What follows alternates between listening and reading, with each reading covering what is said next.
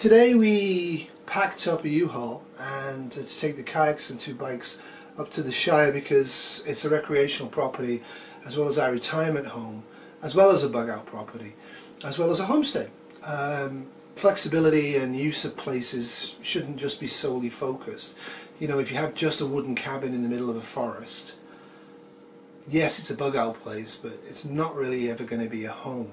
So what we've done is we've looked for a farm and forest and all the things we looked for, water and isolation and food, foraging and all the rest of it. We found it and we bought it, and Kitty's sister-in-law and her hubby are living there, and they've been there 6 weeks now and having great fun. Lots of turtles. Put some pictures of the turtles up. I think we've seen 3 of the 8 species of turtles so far, having deposited eggs on the property, which is kind of beautiful, a sign of cleanliness if nothing else. So with the project to take the kayaks up, the 10-foot wide kayaks, we needed to get a 10x6 van.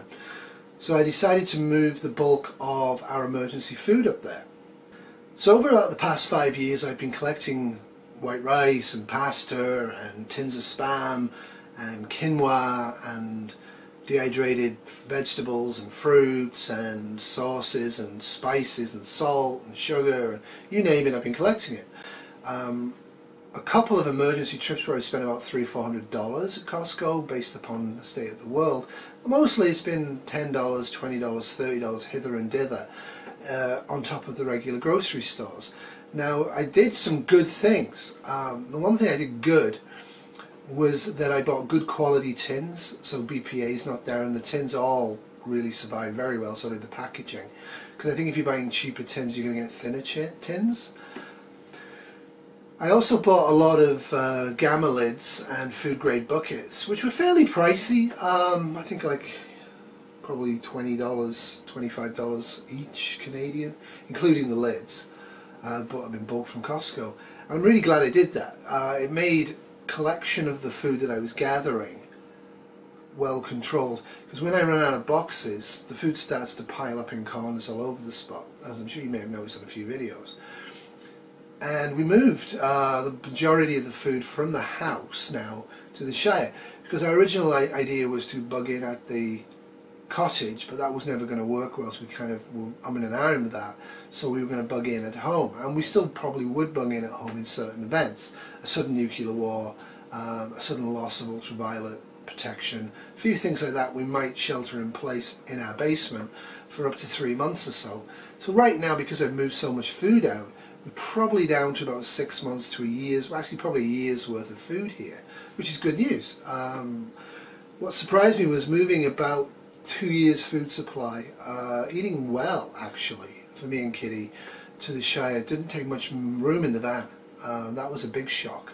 It's heavy, but the number of boxes we actually moved, and when we put them in the van, because they're actually in specific containers that are very similar to each other, they fit well. So the van was just a layer, food bucket of layer on the base of it was the food supply.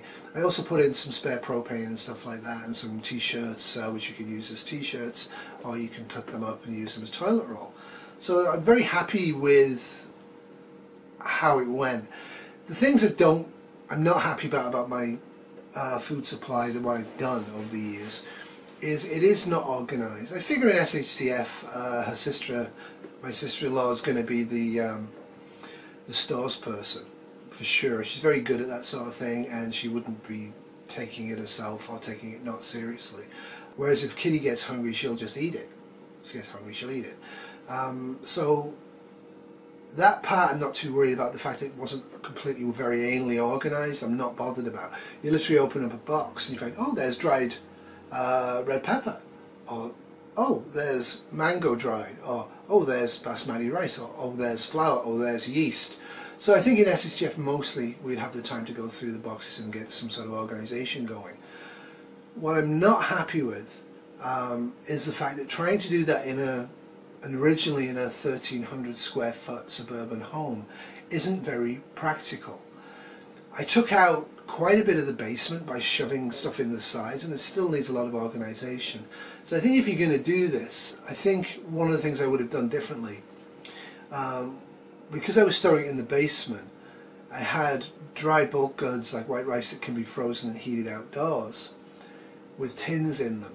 So I had to literally go through all the boxes to remove tinned goods and glass goods and liquids that really should not be outside in a non-heated barn, a non-air conditioned barn, a non-warm barn, just basically experiencing 40 Fahrenheit to 125 Fahrenheit over the course of a year. So that's one of the things I would have done differently.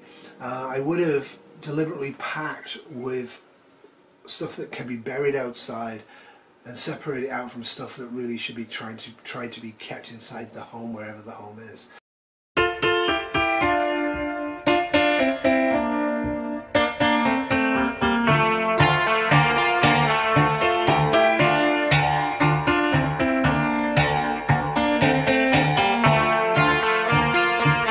Where are those happy days? They seem so hard to find.